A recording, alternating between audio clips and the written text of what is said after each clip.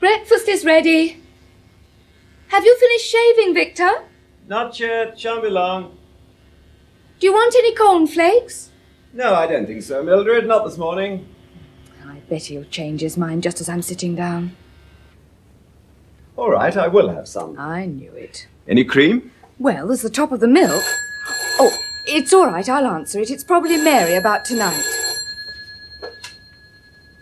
Hello?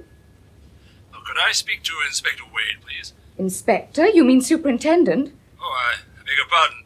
Superintendent. Who is it speaking? My name's Charles Melford. I'm an old friend of Superintendent Wade's. Hold on a moment. There's a man called Melford on the phone. He says he's an old friend of yours. Melford? Charles Melford? Yes. Well, I'm blowed. Old Charles. I thought he was in America. Well, he's not. He's on the phone, and he still seems to think you're pounding a beat by the sound of it. Here, give me the phone, darling. Charles? Hello, Victor. How's tricks? Well, I'm blowed. Charles Melford. What brings you over here? How are you? Fine, just fine. I'm over here on holiday for 2 or 3 weeks. Flew over from the States last Tuesday. Oh, I see. I thought we might get together, Victor, and talk over old times. Yes, I'd like to very much. Well, what about tonight? Can you have dinner with me? Just a minute. Mildred, is it tonight you're going over to your sister's? It is. Okay, tonight, Charles. Oh, that's great. Shall we say the old Cafe Regent about 8 o'clock? 8 o'clock. See you then. Well, that was certainly a surprise. Charles Melford, of all people. Is that the Melford who was with you in C Division, who went into the furniture business in America? That's the chap. He left the force just before I met you. Why? Oh, he was fed up with post-war conditions, emigrated. Wisest thing he ever did, if you ask me. Wish to heaven I'd done it. What do you know about furniture? Well, what did he know about it when he first started? Where's the toast? Oh, Lord, it's still under All the right, grip. I'll get it.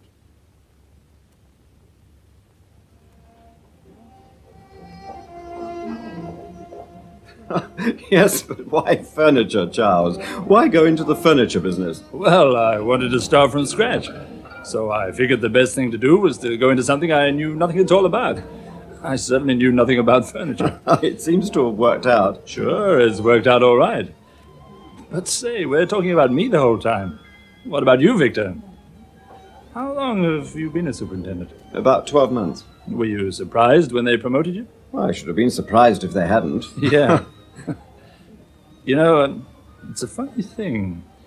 If ever I get a bad dream, it's never about furniture or income tax or women or anything like that. It's always about one of the old cases. Yes, I know. It's the old story.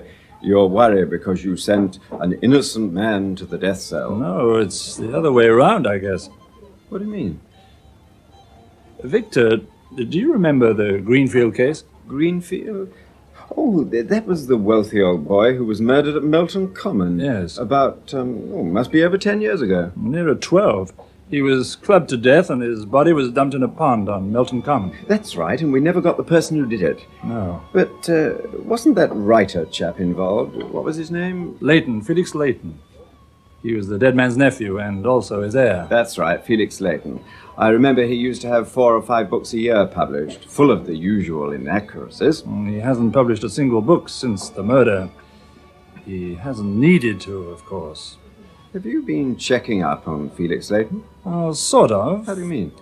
I had a curious experience about 6 months back. Since then, I've been making a few inquiries. What do you mean, a curious experience? Well, I'll tell you about that presently. But first of all, let me refresh your memory of what actually happened. You mean at the time of the murder? No, before the murder took place. Go on, Charles. Well, 7 or 8 months before Lester Greenfield was murdered, I was attached to the CID at Melton Common.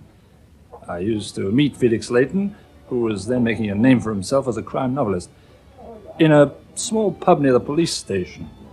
He used to pick my brains about Scotland Yard, police routine, that sort of thing. No, I suppose he made as much in a month as you did in a year. Yeah, but I suppose in a way I was rather flattered that he paid any attention to me.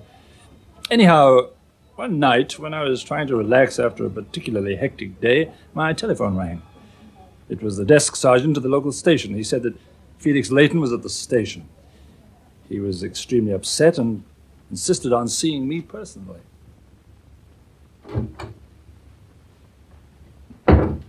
Oh, there you are, Inspector. I'm quite glad to see you. Oh, what's going on? Well, it's like I told you over the phone, sir. Mr. Layton insists on seeing you personally. He seems to be in a rare old state, sir. Oh, didn't he say what the trouble was? No, he wouldn't talk to me, sir. All right, Sergeant. I'll have a word with him. Wish he'd chosen a more convenient time. Yeah, they never do, sir. Oh, Melford. Oh, thank God you're here. I'll take it easy, Mr. Layton. Take it easy. Can I get you anything? Get me anything? I know what makes you think I'm... Melford, I'm sorry to drag you out at this time of night. Oh, that's all right, sir. I couldn't talk to the people out there. I just couldn't. You wish to talk to me off the record, sir? No, not at all. I want to make a statement. Oh, go on, sir. I've killed a man. Killed a man? You mean with your car? No, I've shot my wife's lover. Just a minute, sir. There's not just a minute about it, Inspector. I've shot my wife's lover. Who was this man, sir? His name is Derek Gage. Derek Gage? He owns an antique shop in Chelsea. Can you tell me exactly what happened, Mr. Layton? Yes, of course. I came home and found my wife and this fellow Gage in the drawing room. They were not playing canaster, Inspector. Go on, sir. I took a revolver out of the bureau and shot him. And for God's sake, don't ask me if I had a license for the revolver. What happened after you shot this man? My wife fainted, and I rushed out of the house and came straight here. Are you quite sure he's dead, sir? Well, I pumped a couple of bullets into his head. I imagine he's dead, Inspector. I see. Now, I suppose you want me to sign a statement. Not just yet, Mr. Layton. You don't believe me? Well, I think I should like to see your wife first, sir. I'm not interested in my wife anymore. Yes, I can understand that, sir. Nevertheless, I'd like to see her. Very well, since you insist. Is that your car outside, Mr. Layton? Yes, it is. Why? I should like you to drive me up to your house. I can't be going in a police car. Well, I think it would be less conspicuous if we went in yours. Now, which room did you say? The drawing room, second door along on the right. Oh, all right. I'll go in first. If you don't mind, I'll wait here. Is there a light switch? I left the lights on. Now, stay where you are. The body's over by the window. Well, there's no one in here, Mr. Layton. What? Oh, come along in. But I don't understand, Inspector. The room doesn't appear to have been disturbed. There's no sign of blood. But I tell you, I shot him. I shot him, Inspector. A man called Gage. Derek Gage. An antique dealer from Chelsea. I think it was Chelsea. I'm not quite sure. What did you do with the revolver, sir? I don't remember. I think I threw it away. Threw it away? It's all a little confusing. Yes, Mr. Layton, very confusing. Are you sure this is the room? Yes, of course. There's no question of that. I took the gun out of the bureau over there. Felix? Felix, where are you? That's my wife, Inspector. Felix, where on earth have you been? Oh, I'm sorry. I am Detective Inspector Melford, Mrs. Layton. Your husband came into the station about an hour ago. He was very upset. Have you had another of those turns? I don't know, dear. I suppose I must have done, but I could have You'd sworn... better lie down, dear. I'll get you one of your tablets. I'm sorry, Inspector. I feel confused.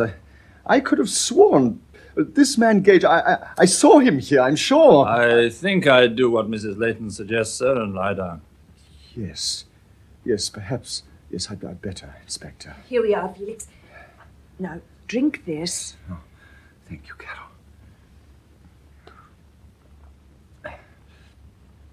Carol, I'm sorry. I thought you... Oh, my God, I've been so confused. I thought you'd been... Don't talk, Felix, my dear. Come and lie down on the sofa. I should do the job properly, sir. Put your feet up. Oh, that's better. That's better. Oh, I'm sorry to give you all this trouble, Inspector. It's overwork, you know. Overwork. Yes, sir. Will he be all right? He'll probably come round in about an hour or so, and then won't remember anything. I had a feeling he wasn't normal. He's been in London all day. Didn't get back for dinner. He's had one or two of these turns just lately. He's been working so very hard on a new novel. Yes. Where did you find him, Inspector? Oh, we didn't. He called at the station. He told me that he killed a man. What? A man called Derek Gage. Derek Gage? Yes, do you know this man? What did Felix say about Derek Gage? He said that he was an antique dealer in Chelsea, that you were in love with him, and he caught the two of you together, and he shot Gage here in this room. How awful. It isn't true. Of course not. But do you know Mr. Gage? Well, only as a name. You mean you don't know him personally? There isn't any such person. There is... Well, Mrs. Layton, I'm sorry, but I find this a little confusing. Derek Gage is the name of an antique dealer in my husband's latest novel. He's found shot, dead in a railway compartment. Oh. Well, could I see this novel? It won't be published for some time, but we've got the proofs. I was reading through them this evening. Well, I'd like to see them, Mrs. Layton. Yes, of course. They're in the bureau here. He's asleep. Oh, good. Here we are, Inspector. Here are the proofs. Thank you. I think the character of Gage is introduced about page 27. Oh, yes. Ah, there we are. Yes. Derek Gage was a neat, fastidious-looking man in the late 30s. His small but rather exclusive shop on the King's Road. Well, this takes quite a weight off my mind, Mrs. Layton. Thank you, ma'am. I'm sorry you've had all this trouble. I'm glad it was cleared up so easily. Though I'm afraid you've got a real problem here. Yes. I think you should persuade your husband to see a good doctor, Mrs. Layton. Yes, well, that's easier said than done, I'm afraid. He did 2 years as a medical student, and it seems to have left him with an aversion to the medical profession. Oh, perhaps a holiday might help. Yes. He's obviously been working too hard. Thank you, Inspector. You've been most kind. Well, if there's anything I can do to help, just let me know, Mrs. Layton. Thank you. You can always find me at the station. You never told me all this before, Charles. You'd moved over Epping way about that time, Victor. We weren't seeing so much of each other. Oh, yes, of course. I had a few troubles of my own. Well, what happened to Leighton? Well, I didn't see him for 6 or 7 weeks. I thought of phoning his wife to ask how he was, but I was pretty busy and kept putting it off. So you never knew whether he went to a doctor or not? Oh, yes, he did, but not for some time. Apparently, he insisted on finishing his latest book. And did he have another of those attacks? He certainly did. I had stayed late at the office one evening to check over some files that had come through from the CRO. I'm sorry, sir, but Mr. Layton insists... Oh, that's all right, Smith. Oh, Melford, oh, thank God you're here. Get him a chair, Sergeant. Here you are, Tom. Sit down, Mr. Layton. You look dead beat. Melford, I want you to put me under lock and key. Why? What's happened? I think I'm going out of my mind. I do. I really do. This morning I had a terrible row with my wife about her dress allowance and money and that sort of thing. And then tonight, when I got back from town, Go on, Mr. Layton. Do you know what I found, Inspector? Do you know what I found upstairs in one of the drawers? No, sir. I found 16 bills. 16 bills that hadn't been paid, Inspector. £823, 4 shillings and sixpence. You know, it's a great deal of money, Melford, a great deal of money. It is indeed. It's very naughty of Carol, very naughty. She's had the money, you know. I gave her the money weeks and weeks ago. Yes, well, perhaps if you have a quiet talk with Mrs. Layton. But I can't, not any longer. It's impossible. She's dead. Well, what do you mean? I mean, she's dead, Inspector. I've killed her. I've murdered her. When? Tonight, just now, just before I came here. Good heavens above, that's what I've been trying to tell you. Keep an eye on him, Sergeant. I'm going to my office. I shan't be 2 minutes. Yes, sir.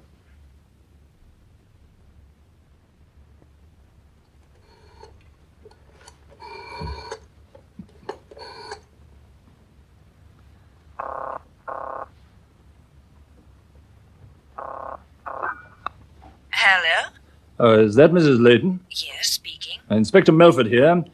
Are you all right, Mrs. Layton? Well, yes, of course. Is there any reason why I shouldn't? Your husband's here. Oh, I see. Has he been bothering you again? He said you'd had a quarrel about money and that he'd murdered you. Oh, really, Inspector? This is really getting too much. I do apologize. Well, as long as you're all right, don't worry, Mrs. Layton. But I do wish he'd see a doctor. He's terribly obstinate, Inspector. And these delusions seem to be getting more and more frequent. Can't you get him away somewhere for a rest? I'm trying to get him to go down to St. Margaret's Bay for a week or two. My brother's got a place down there, and he's offered to lend it to us. That sounds like a good idea. Yes.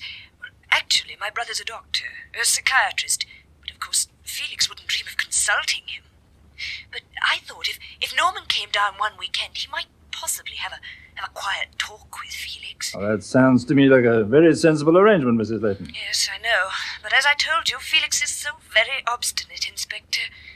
Would you like me to come down to the station now? No. We'll bring Mr. Layton back in a police car. We'll park his own car in the station yard. You can collect it any time. Oh, thank you, Inspector. I really am terribly grateful. Oh, not at all, Mrs. Layton. We'll be there in 10 minutes.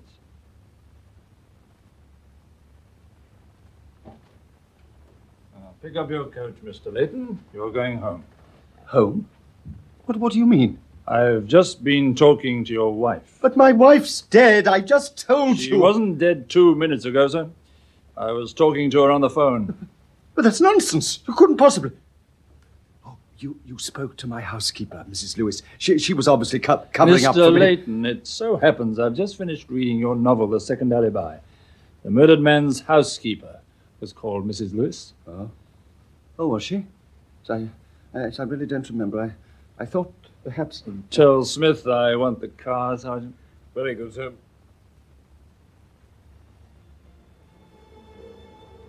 On the way back, he suddenly changed. He appeared to come to life, in fact. You mean he was suddenly quite normal? Oh, yes, he asked me what he was doing in the car and what he'd been saying at the station. It was just as if he'd been in some sort of a trance. Isn't that what the doctors call obsessional deviation? Oh, is it? I wouldn't know. Anyway, go on, Charles. Well, Layton did go down to St. Margaret's Bay and stayed there about 3 weeks. I met Mrs. Layton just after they returned. She told me that her brother had convinced Felix that he was suffering from some sort of neurosis and that he persuaded him to have regular treatment. Did this treatment have any effect? Well, yes, at first I believe it did. The only trouble was Layton found it difficult to work and became rather restless. Yes, I can imagine that. His wife must have had a hell of a time. Yes. Anyway, after they'd been back from St. Margaret's Bay about a month, Lester Greenfield, you know, the uncle, disappeared. You probably remember the hue and cry. I remember it all right. There were all sorts of theories at first. One was that Greenfield had got on the shady side of the law. Another that he'd been kidnapped. Yes, it was a good story for the newspaper boys. Yes. Greenfield had always been an enigmatic sort of character. A retired merchant banker living by himself, hardly ever going out except to his bridge club. Yes, I remember. He failed to turn up at a tournament and the club's secretary went round to see him. Yes, that was what started the hullabaloo. What about his staff? Well, he only had a housekeeper. All she knew was that he'd apparently gone out to the bridge club and never returned. He'd had no suspicious callers or messages. I see. Frankly, Victor, we were in a spot. And then one morning, an anonymous letter arrived telling us to search a certain pond on Melton Common. You searched the pond and found the body. Yes. And what about the will? Well, his housekeeper came in for a few thousands, so did one or two former employees. Felix Layton got the rest. Just over $2 million, if I remember rightly. No wonder he hasn't written any more books. Did you check on Layton? Chief beneficiary, $2 million? Of course we checked on him. But I'm afraid Layton rather took the wind out of my sails. In what way? He confessed. Confessed, you mean? He said he'd murdered the old boy. Well, I'm blowed. Can you beat that? What did you do, Charles? Well, I argued with him, of course. There was nothing else I could do. And how did he react? Well, he became very annoyed. Very annoyed indeed. I keep telling you, I throttled the greedy old devil and threw the body into the pond. Do you want me to spell it out to you in words of one syllable? No, Mr. Layton, I just want you to go home, sir. You don't believe me? It isn't a question of not believing. You think it's like those other times? You think I'm unbalanced, don't you? But I'm not, you know. I've had a holiday. I've had treatment. I'm as normal as you are, Inspector. I wish I could agree with you, sir. Look, Melford, who had a better motive for killing the old boy? Go on, tell me. Name one person who had a better motive. What was your motive, sir? Don't be a fool. I'm up to my ears in debt and the old boy's left me $2 million. I see. Damn it, you don't see. You're just being obstinate. Mr. Layton, it may surprise you to know that we've already had 2 people confess to the murder of your uncle. Damn their impertinence. Their claims will be fully investigated, and yours too, Mr. Layton. Sergeant, show this gentleman out. Very good, sir. Inspector, I consider this treatment quite unorthodox. You leave me with no alternative but to report this matter to a higher level. Just as you please, sir. I've got quite a few friends at the yard, and my uncle was very influential. I shall tell them quite frankly you're deliberately neglecting your duty. I shall make no bones about it, Inspector. No, sir. You haven't heard the end of this, Melford. Not by any means. This way, please, sir. I'm quite capable of seeing myself out. Thank you, Sergeant. Sure. Is he round the bend? That's all right, Sergeant. I'll take it. Hello? Inspector Milford. Speaking. Well, this is Carol Layton, Inspector. Has my husband... He has. He's just left a moment ago. Oh, dear. Has he been making a nuisance of himself, Inspector? Well, he told me he'd murdered his uncle, Mrs. Layton, if you call that making a nuisance of yourself. He said he'd strangled him. Oh, no. Fortunately, the medical evidence doesn't support your husband's statement.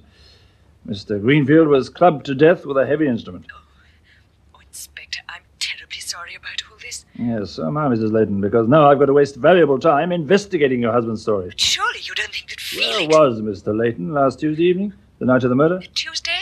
Oh, he was at my brother's place. Norman's persuaded Felix to have treatment. And what time did he get back home? He didn't come home. He never does on a Tuesday. He stays the night with Norman and his wife. I see. And your brother's name, Mrs. Layton? Dr. Norman Crosby, 51 Harley Street. 51 Harley Street. Thank you, ma'am. Yes, Carol told me you might be dropping in to ask a few questions about Felix. Though I gather you know quite a bit already about those obsessions of his.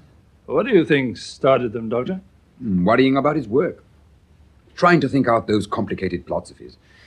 Professional writers work under a pretty heavy strain these days, Inspector. Of course, it affects different people different ways.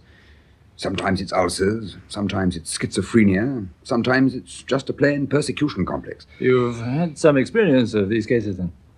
I have indeed. When did it first start with Layton? He was offered big money to write a novelized version of an American film. He worked round the clock, completed the book in 5 days. Soon after that, according to Carol, he was firmly convinced that he'd pushed the local music teacher down a disused well. Sounds almost comic if it wasn't so tragic. Yes, most of my cases are like that. You must hear some very interesting stories, Doctor. Yes, and some tragic ones, I'm afraid. Just as a matter of routine, can you tell me where Layton was on the night of the murder, Tuesday the 14th? He was here, of course. Oh. I thought Carol told you that. All the time? Yes. He arrived soon after 7. We had a longish session that night, until about 9:30. Then we had a light meal, listened to the radio, and went to bed. Thank you, Doctor. And I'm sorry to have taken up so much of your time. Oh, that's all right. Only too happy to have been of service. What's going to happen to Mr. Layton, Doctor? Will he get better? Well, he will if he does what I tell him, Inspector. I want him to go away for several months. A year, if necessary. Yes, that sounds like good advice to me. And I only hope he takes it. The trouble is, he's worried about his income tax. And I shouldn't say this, I suppose, but apparently he owes them over 10,000. Well, that shouldn't worry him, not now, sir. No, I suppose not. This chap Greenfield left quite a bit of money, didn't he? Just about 2 million. Good Lord. I never realized it was as much as that. Yes, I think it is, sir.